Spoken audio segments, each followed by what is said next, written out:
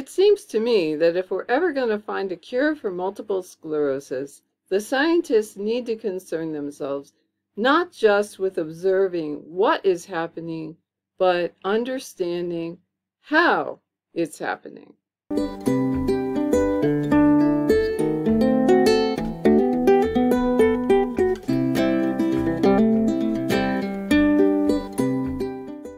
Well, hello and welcome to another episode of You and Me and Multiple Sclerosis. My name is Pam and I've been living with multiple sclerosis for almost 40 years.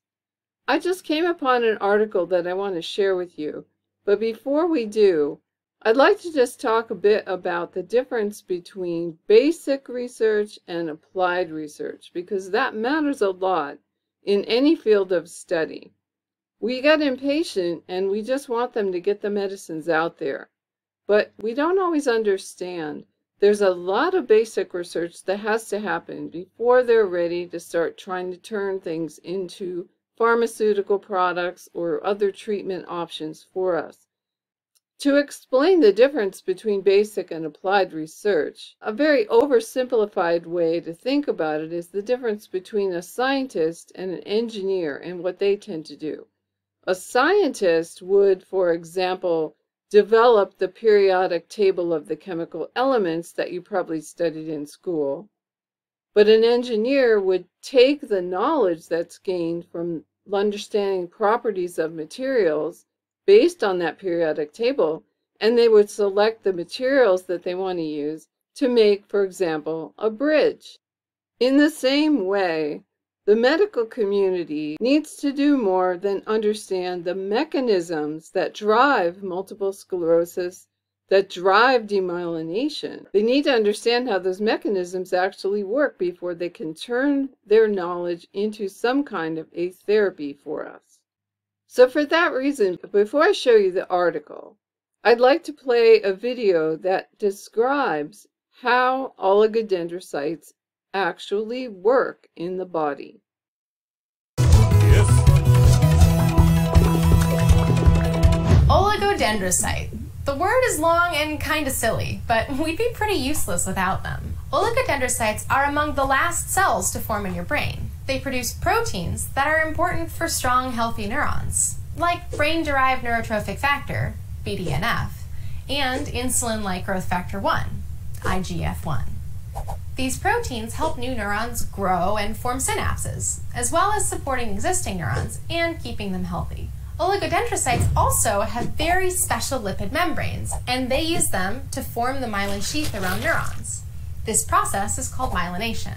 Myelination isn't a fast process. At birth, there are very few brain regions with much myelination, and the process continues until you're in your 20s. Myelin was named by the German pathologist Rudolf Virchow from the Greek word myelos, meaning marrow, because when he first saw it, he thought it was actually inside the neurons. Since its discovery, we've discovered that myelin is actually wrapped around the neurons, and this makes it really useful.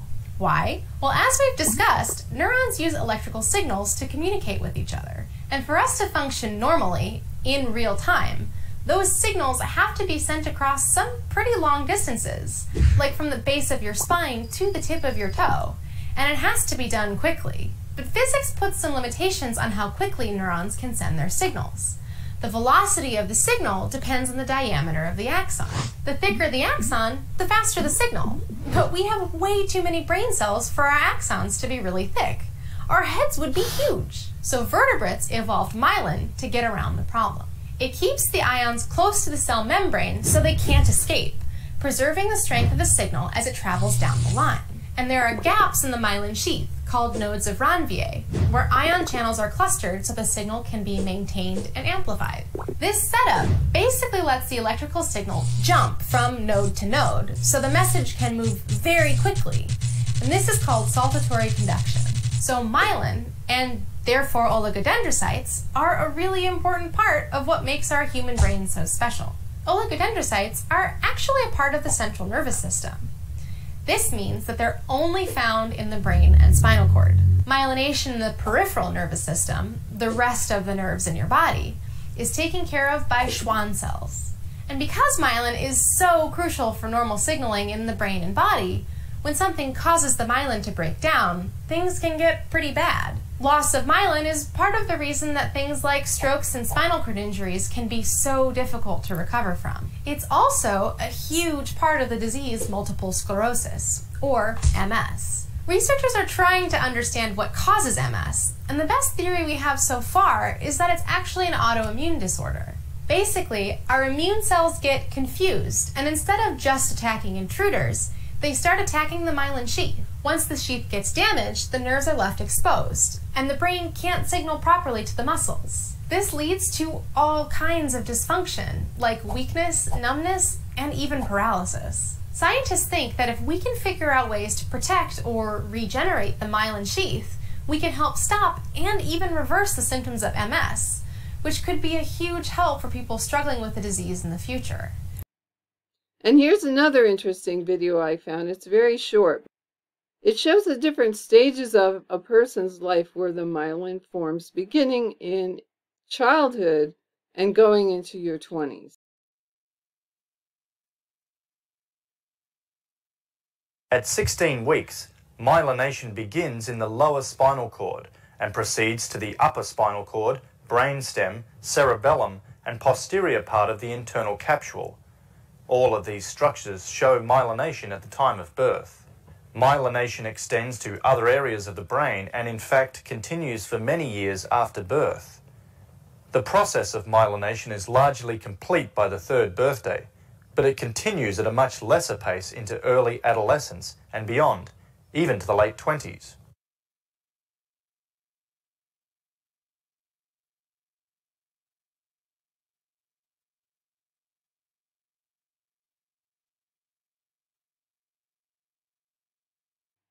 Okay, now finally, I think we're ready to look together at this article. Adult myelin-making cells display unique marker affecting activity. Differences seen in neonatal and adult cells may aid remyelination therapies. And this was published in Multiple Sclerosis News Today on August 16th, 2024. But as you can see, the investigators had already published a press release on August 12th of 2024 in Neuroscience Initiatives. And that article, which is quite a bit more technical than the one we're about to read, is called Adult Oligodendrocyte Progenitor Cell Study Opens Doors for Advanced Myelin Repair Therapies. So I'm going to link this below, even though, as I said, it's a more technical and it doesn't even really seem to have quite as much detail to it as the one that we are going to read. But it's important to know that this research is coming out of the Advanced Science Research Center at the Graduate Center at the City University of New York. As I looked into it, I found that they are quite active in this area. So the first time it's really crossed my desk to see this organization, but more power to them. I'm really glad they're working on this. But back to the article, it says a specific epigenetic marker or a chemical modification in DNA that alters gene activity may explain why adult oligodendrocyte progenitor cells respond differently to therapies aiming to restore myelin than their neonatal counterparts, a study reports. The modification, called a lysine 8 acetylation on histone H4, you can see why the other paper gets very technical very fast, helps to regulate the activity of these myelin-making cells in the adult brain. This finding holds promise for developing more effective therapies for conditions characterized by myelin damage like multiple sclerosis, Alzheimer's, and several psychiatric disorders. Patrizia Casaccia, MD, PhD, the study's principal investigator and director of the Neuroscience Initiative at the City University of New York, said in the university news release. The study, histone H4 acetylation, differentially modulates proliferation in adult oligodendrocyte progenitors, was published in the Journal of Cell Biology. And they say that inflammation in MS damages the myelin sheath and nerve cell signaling. And we know this, of course, only too well. Multiple sclerosis is due to inflammation in the brain that damages the myelin sheath, a fatty covering that wraps around nerve fibers and helps them send electrical signals, a bit like rubber insulation around a metal wire. Damage to myelin disrupts nerve signaling, ultimately driving disease symptoms. One of the main goals of modern MS research is finding treatments that can help repair or replace damaged myelin. Within the brain, myelin is made primarily by cells called oligodendrocytes.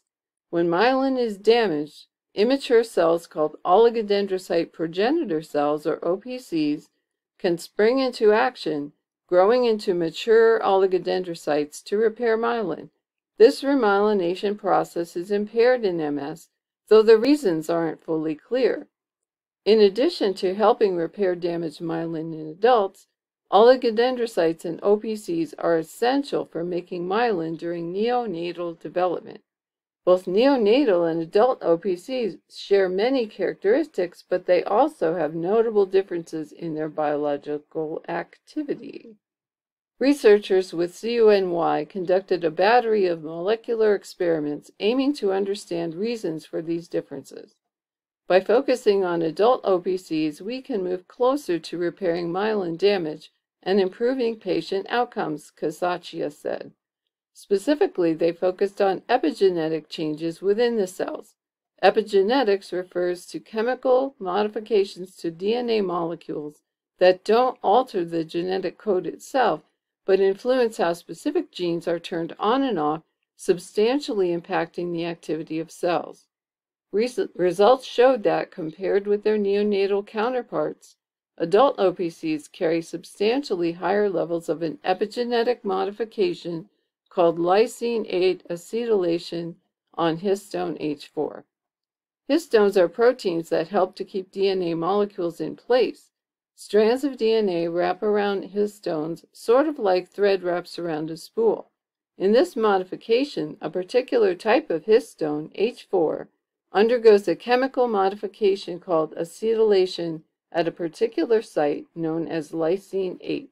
The identification of this histone tag provides a clearer understanding of OPC proliferation in the adult brain, Casaccia said. This modification was particularly abundant close to several genes that are known to be important for the activity of OPCs, and the researchers demonstrated that this modification is essential for regulating the activity of adult OPCs.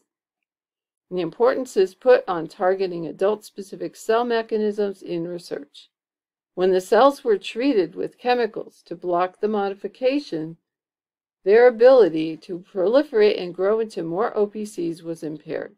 The same chemical treatment didn't substantially alter the growth of neonatal OPCs, lending further credence to the idea that this modification is specific to adult cells. These data identify lysine 8 acetylation on histone H4 as important for the identity and proliferation of adult oligodendrocyte precursor cells, the researchers concluded. Findings also underscore the importance of targeting adult-specific cellular mechanisms in neotherapeutic research, said David K. Dansu, Ph.D., a former doctoral student in CUNY, working as a postdoctoral fellow at Regeneron Pharmaceuticals. Researchers now plan to explore the effects of this modification on cellular activity and its implications for potential treatment strategies to promote myelin repair.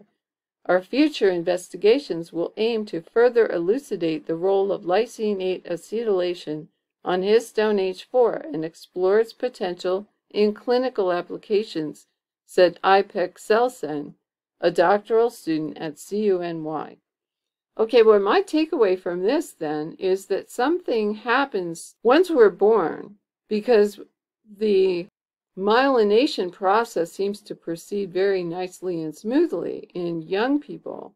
But as we get older, either the mechanism itself starts to turn off just because that's what it's designed to do, or we start accumulating maybe environmental damage or some other thing is going on that is interfering with the natural creation of myelin that was so easy to do when we were young.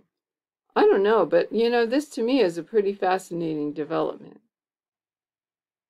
Well, I hope you see from this that this is another exciting frontier. I'm pretty excited that they're going to be looking at how myelin actually is made in the body. If we don't understand how it's made, I guess understanding how it gets unmade is only half the puzzle. And for us to think about remyelination, it's good to understand the mechanisms by which myelin is made in the body in the first place, totally naturally, without us even having to think about it. I actually kind of find these mechanisms pretty amazing. I hope you agree. The body is an amazing thing. We only really notice when it doesn't work right, but most of the time it works so well that we don't tend to look under the hood very often. So I like it when we actually have to look under the hood. I just always marvel at the body and all of the things that it does.